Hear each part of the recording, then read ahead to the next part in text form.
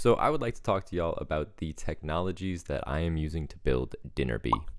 And if you want to check out more about the application itself and all the features that are going into it, I'll leave a link up to the first devlog that I did, which kind of explains more about the application as a whole, because this video is really just going to be about the technologies that I am using to build it. I want to preface all of this by saying that honestly, it really does not matter which technologies that you use to build your application. Truly what matters is that you are able to come up with a finished product, and this can be some disgusting mishmash of technologies, or it can be a really elegant tech stack. The customer isn't going to know what type of technologies you're using.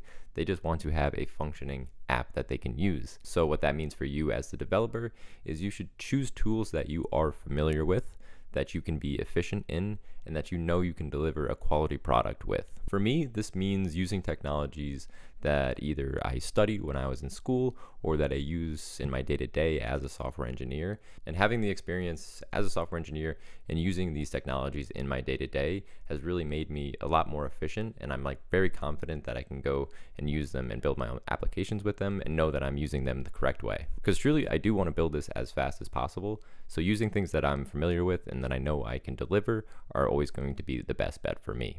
So let's just hop right into all of those technologies that I'm using, and I'm going to go through these in the same kind of order that I did in my 11 steps that it takes to build a software application process.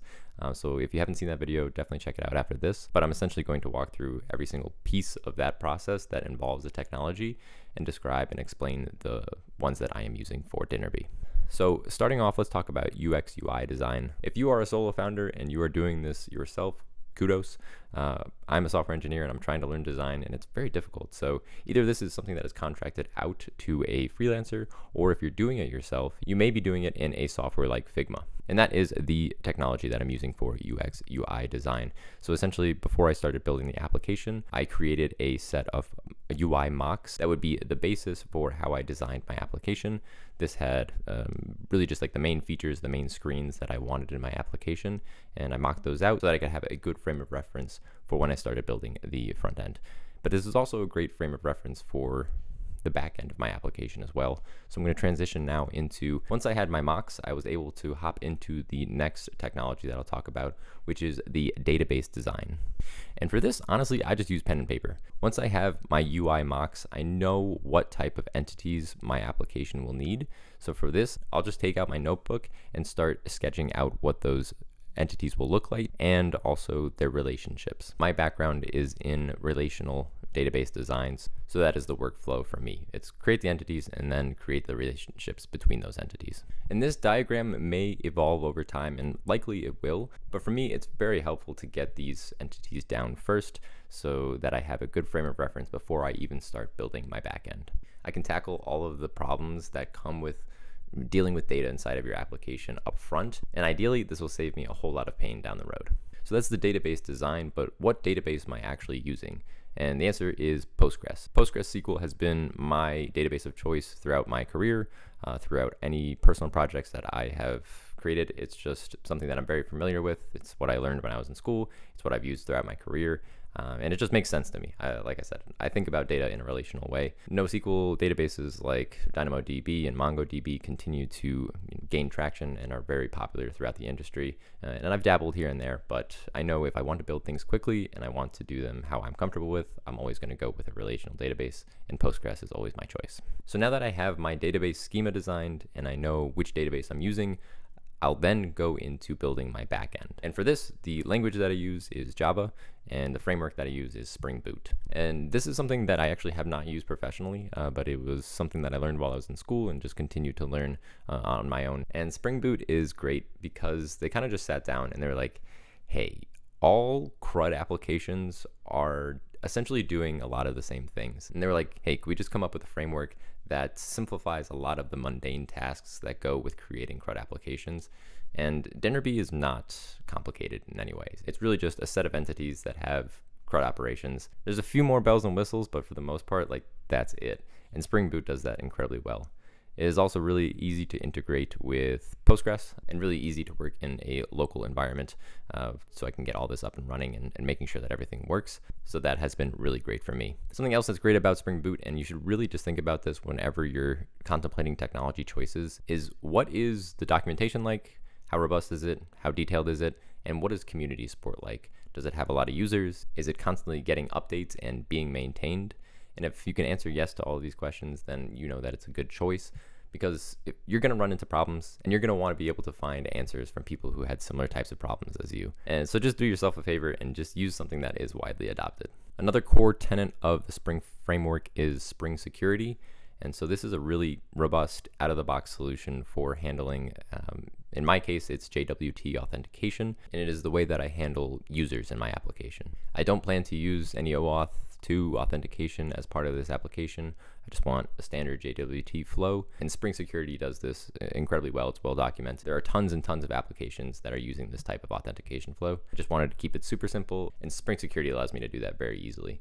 It also allows me to do things like setting up protected routes, so maybe a user needs a certain role in order to hit a certain endpoint, and all those things are baked into Spring Security, and it's really robust, really well documented, and so that was an easy choice for me. Okay, so once my backend was built, it's time to start focusing on the front end. And at this point, it's really nice because I have my backend built, I have my UI mocks, so now I can just take these two things and build my front end from them. For client code, I use React and TypeScript for every project. I know folks are, really getting into the Next.js realm, but it's just something that I've never worked with before. I've used React all throughout my career, and it's something that I know I'll be able to get up and running quickly and be super efficient in building any front-end components. I use Material UI for all of the styling of my application. So this includes things like colors, color themes throughout the application, fonts, custom components, and pretty much anything that goes into the application is styled with Material UI. I'm very comfortable with it, and I know that I'll be able to create things quickly using Material UI. In terms of payments, so DinnerBee will be a paid application. In order for users to use the application, they'll either have to pay a one-time fee or a monthly or yearly subscription. So to handle all of these, I'll be using Stripe, something that I've used in past applications. It's incredibly well documented, and it's just great for getting set up inside your application without any hassle. All right, so let's talk about hosting the application. And currently, I'm actually not at this stage yet. I'm still building out the front end. At the moment, I'm running everything locally. I don't have anything hosted, and that's just kind of how I like to build applications. But at some point, obviously, I'm going to have to get this on the internet for actual users to use. So in order to do this, I'll be using a variety of AWS services, most likely. In the past, I've used some platform as a service tools like Heroku. So if I'm getting to a point where I just want things up and running a bit more quickly, I'll probably use Heroku. But most likely, I'll be using various AWS services to get this hosted. And again, that's what Heroku uses under the hood. But if I want to just do it all myself, it'll be all within my AWS instance. For my Spring Boot application and my React application, these will be Dockerized EC2 instances. For my Postgres database, this will be hosted on AWS RDS, Relational Database Store. I think that's what that stands for. But you can host Postgres instances and get that hooked up to your EC2 instance. There will be some type of DDoS protection, something like CloudFront. Building in public is it's kind of scary because now you have all these eyeballs on your application, and if anybody wants to take advantage of it, and if you leave any vulnerabilities, people will take advantage of it. So we'll have some type of DDoS protection as well. Some other miscellaneous AWS services that I'll be using to round out this whole application are S3 for image storage. So a user is able to add an image to a recipe, so those images will be stored in S3. And I haven't gotten to this point yet, but I do believe that I'll be using SES, which is Simple Email Service. There is a component of DinnerBee where a user is able to invite a guest user to a calendar. And I believe I'll be handling the email sending portion of all of that through SES. And in terms of technologies, that should wrap it up.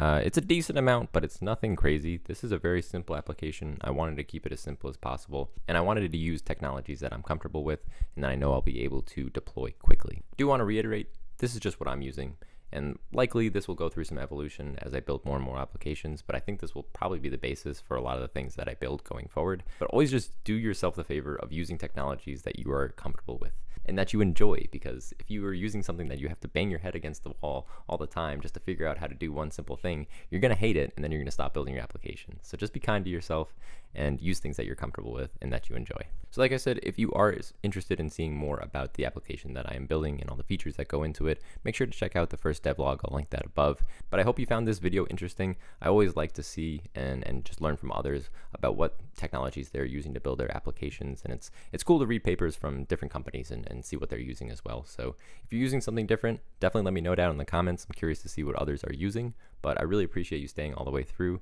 Definitely subscribe for more SaaS related content and Dinner Bee devlogs. Thank you a ton for watching all the way through, and I will see you soon.